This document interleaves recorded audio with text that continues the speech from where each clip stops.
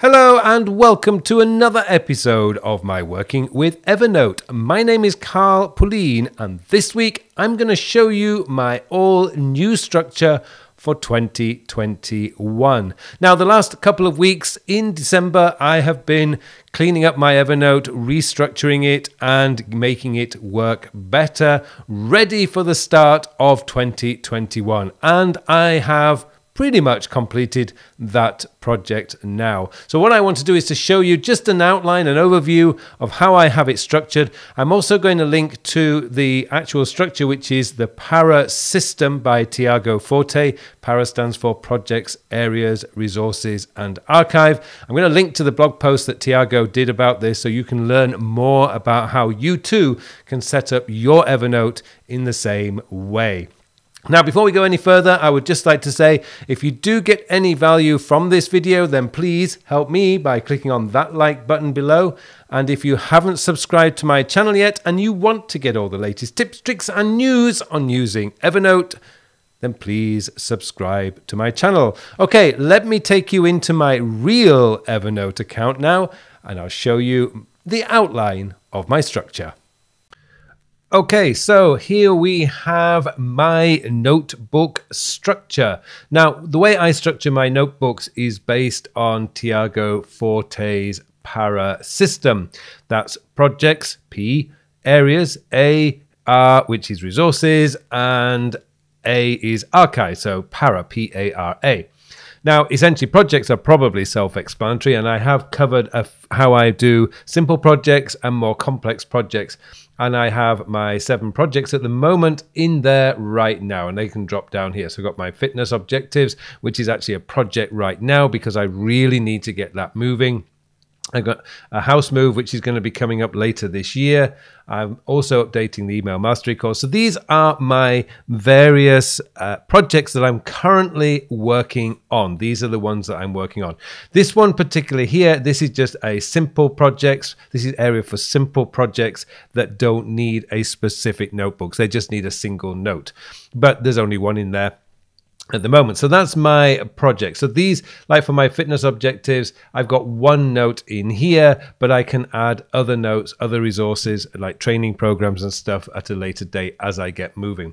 So that's my projects. In here, I've got my areas. Now, my areas, as you can see, are 12 different areas because I actually include a few additional things other than the regular stuff. So I've got my coaching, content, which is the content creation, CPI is my company, health and fitness is an area as well as a project. An area because health and fitness is something that I am always going to be focused on, but sometimes I don't necessarily have a specific project related to that as I do right now.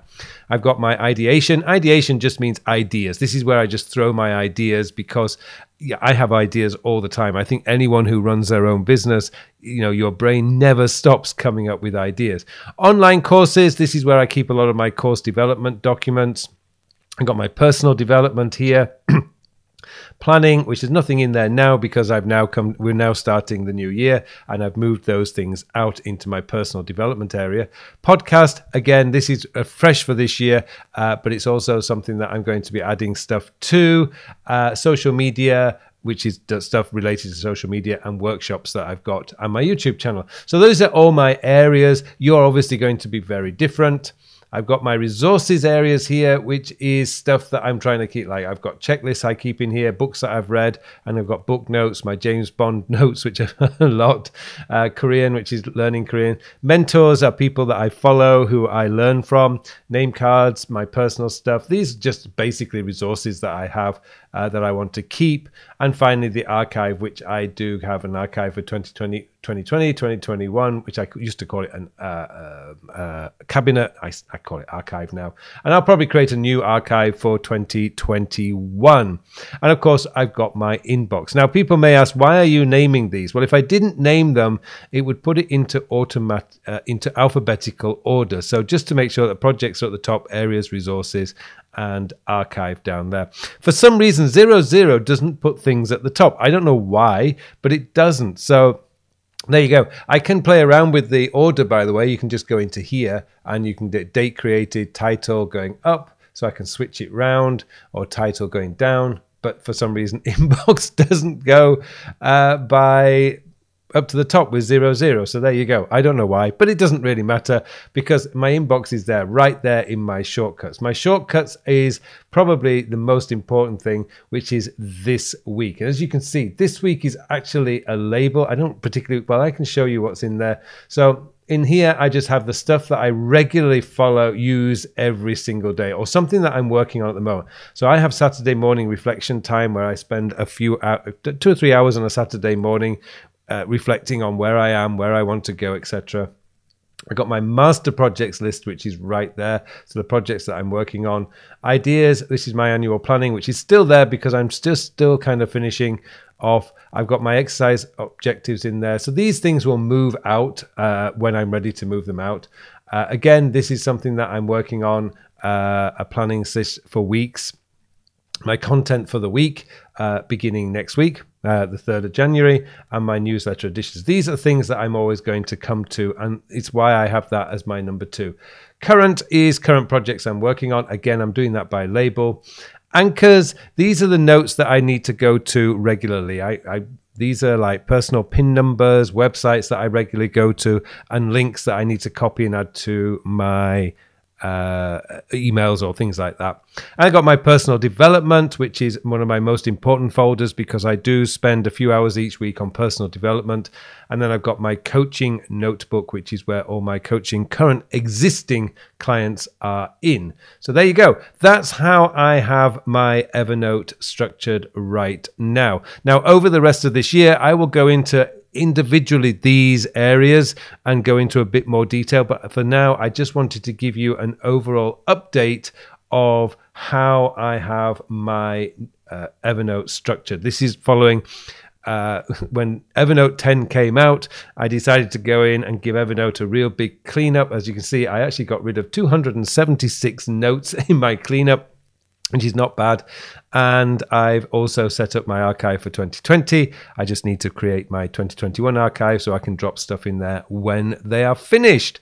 So there you go. That's really how I have Evernote structured. I'm sure it will develop because my notes apps are always developing as time goes by. But I wanted to give you a quick overview now of what I have or how I've structured my Evernote, just in case it gives you some ideas. And by the way, before I finish, if you are interested in learning more about Tiago Forte's para organization system, I will put a link to a wonderful blog post he wrote about it that you can get from the bottom in the notes of this video. So there you go. Thank you very much for watching this episode, and it just remains for me now to wish you all a very, very productive week. Hello, thank you very much for watching my videos. Now I have something exciting to tell you about. Recently I have developed a brand new time management system. It's a system designed to manage your time in the 21st century. The world has changed a lot over the last 20 years. In fact, it's actually changed a lot this year. And what we need now is a system, a time management system that is very easy to use, easy to maintain, so that you can spend more of your time doing the work. And that's what the time sector system is all about. It's going to change your whole belief system about the way a time management system should work, because this focuses on when you are going to do the task. And let's be honest, it doesn't matter how motivated, inspired, or how urgent something is. If you don't have time to do it, it is never going to get done. And that's what this system is built around, getting your work done so you can spend more of your time doing the things that you want to do. I hope you join me in this course. The full details of the course are in the show notes below, so please join me, and thank you very much for watching this brief video.